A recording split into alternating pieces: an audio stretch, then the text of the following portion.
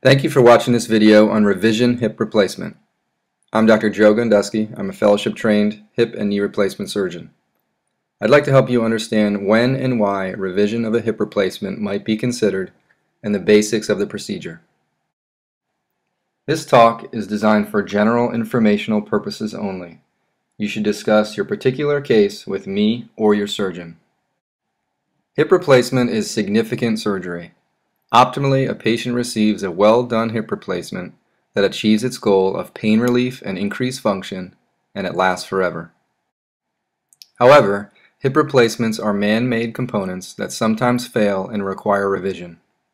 This blue arrow shows the ball of the component more superior in the cup than when it was put in due to the wear of the liner over time. This hip is slowly failing.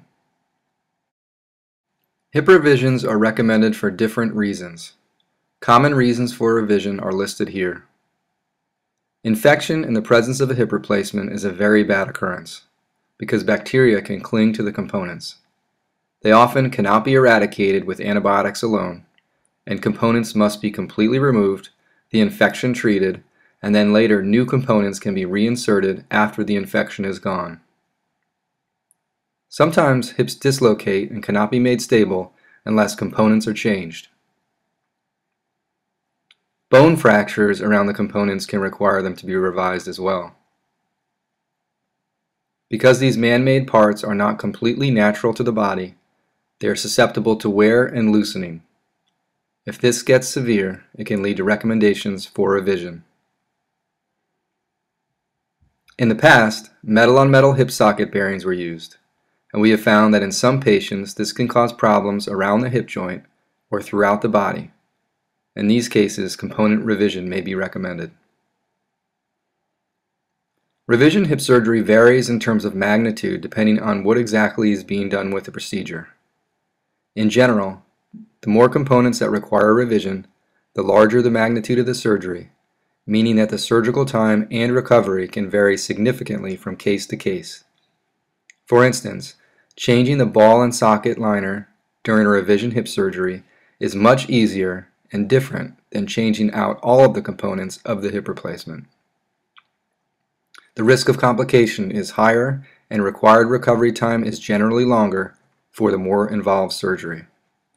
Let me give you an example of a common revision hip scenario. This is a case that presented after surgery overseas who had a severe chronic infection with multiple different bacterial species. It had been going on for over a year. The patient was miserable and ill. It required removal of all components and staged surgeries to first place a spacer that delivers antibiotics to the area, and then later, after infection is cleared, placement of definitive components with a second surgery. As you can see, this is a very involved process which requires multiple surgeries to definitively eradicate the infection. It requires significant surgery and recovery time. Other revision hip surgeries do not require multiple stages. This is an example of a woman who had a right hip replaced and was very symptomatic with groin pain from her cup. We revised this easily through an anterior approach to a new cup, and her groin pain resolved with better placement. As I mentioned, the recovery after revision hip replacement varies significantly depending on magnitude of the surgery required. Because of this, the time in the hospital, time out of work, and overall recovery time varies significantly.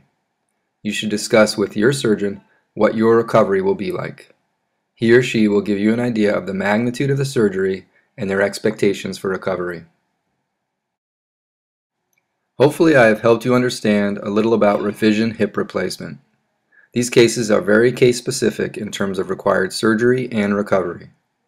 You should discuss your specific case with me or your surgeon to help decide what treatment is best for you. These are major surgical interventions that require a thoughtful discussion and understanding. Come see me or your surgeon.